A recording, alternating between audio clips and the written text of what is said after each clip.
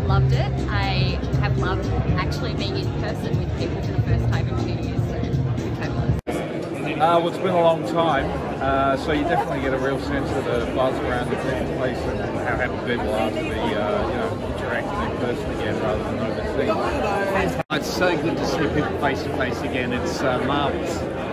It is fantastic. It has been almost 2 years since I've been back face to face with people, and there is such energy and excitement in the room, and it just shows the power of face to face collaboration. Oh, brilliant. Yeah, really, really interesting. Such a sort of prestigious lineup of speakers. So it's been, a great experience. Lovely to meet lots of different industry participants, and yeah, very interesting.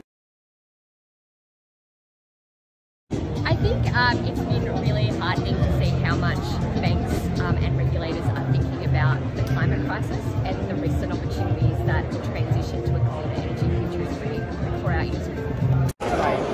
I think just actually, so the governor spoke first up, and the diversity of issues is incredible, from what's happening in Ukraine, flow-on effect through to inflation, crypto, cybersecurity, scams, assistance with vulnerable customers.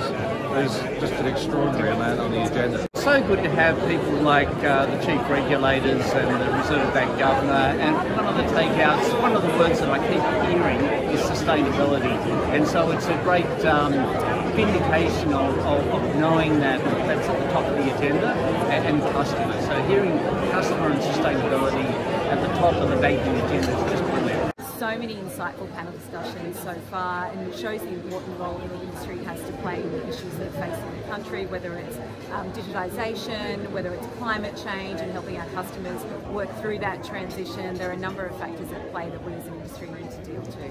I think for me probably like the innovation and disruption side of things has been really interesting, so not something admittedly that I know a lot about, so it's been really great to hear perspectives from those stakeholders that are obviously very sort of deep in the trenches and those kinds of areas of banking, so that's something that I've really taken away from today. Definitely, we're a really people-oriented business. We really pride ourselves on how we like to build relationships with our customers, our communities and our stakeholders, so getting back to seeing people in person has made a huge difference to us as employees and to us as a business as well.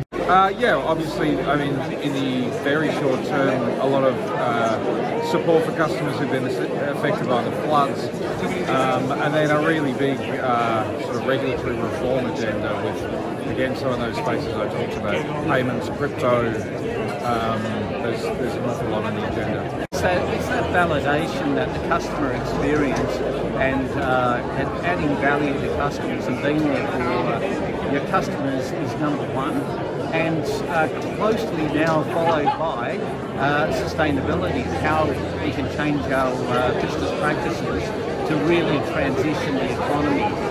That's so important, and to hear it here validates that we're on the right path. Big focus for Westpac over the period that's just been is obviously our response to the floods and helping our customers in those moments that matter. And so one of the key ways that we've done that is through the introduction of the $2 million Small Business Grants Flood Relief Fund to really help those small businesses that have obviously been impacted by COVID in such a significant way in the past few years, and now a natural disaster, to help them get back onto their feet. So we've offered small businesses grants of up to $3,000 with that immediate cash assistance to buy food, supplies and what they need to help the communities to recover.